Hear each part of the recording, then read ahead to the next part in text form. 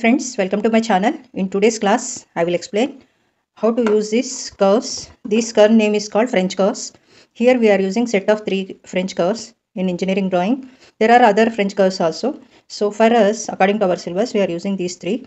These curves we are using for joining 2 points or more than 2 points. Okay, so it will get the neat curve by using these French curves. Joining short points, okay, here one point, here one point. So we can use this small French curve.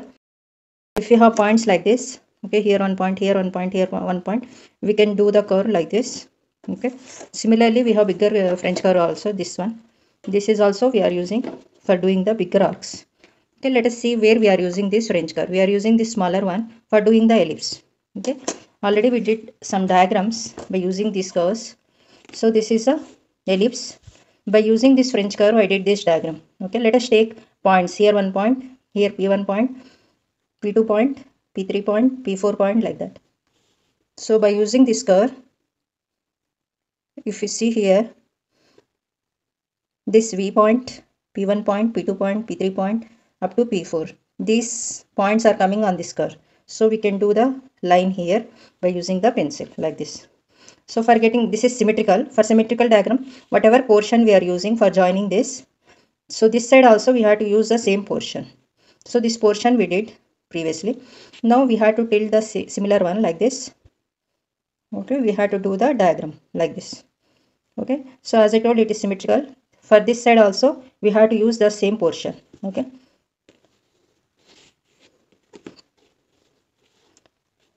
like this. Like this we have to use the similar portion, and this side also we have to tilt it, we have to use the same portion. Like that we will get the symmetrical diagram. So these French curves we are using for doing the neat curves in the given drawing. By using freehand curve also we can do the curve, but by using this we can get the quick diagram as well as neat diagram. Okay, so this smaller one we are using for doing the ellipse.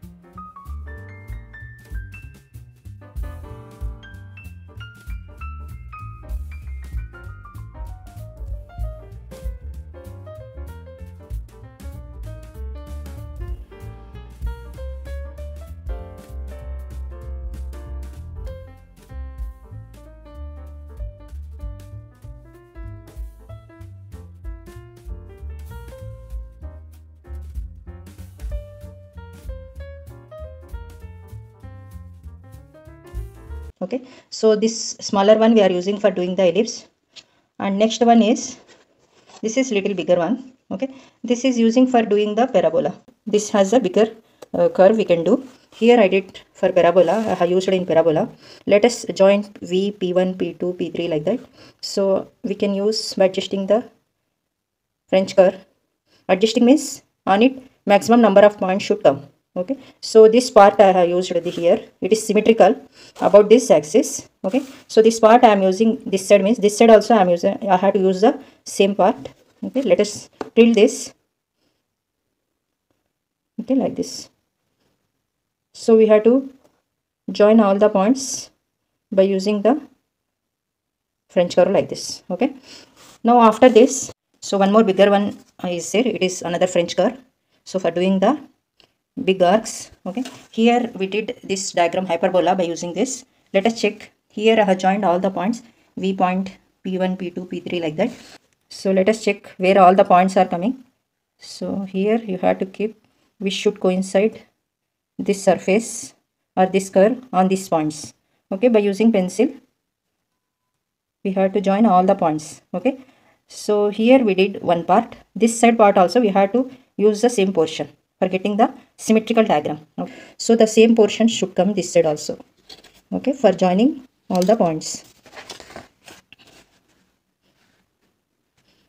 So no need to mark on this curve. If you take all the points, okay, here which are coinciding with this surface, you can get it easily. Okay, so here if you see all the points are coming on this curve, by using pencil you have to do the line like that. We are using bigger one for hyperbola. For using this, by using this smaller one we can do the ellipse, the middle one we can use the parabola, for the bigger one we can use the hyperbola. Not only these diagrams, we can join any 2 points, curved points, by using this French curve. So it will give the quick result. If you are doing the by using free hand, it will take lot of time. By using these curves we can do quickly, and neatly also we can do the diagrams. If you like this lecture, hit the like button, subscribe my channel and share with your friends. Thank you for watching.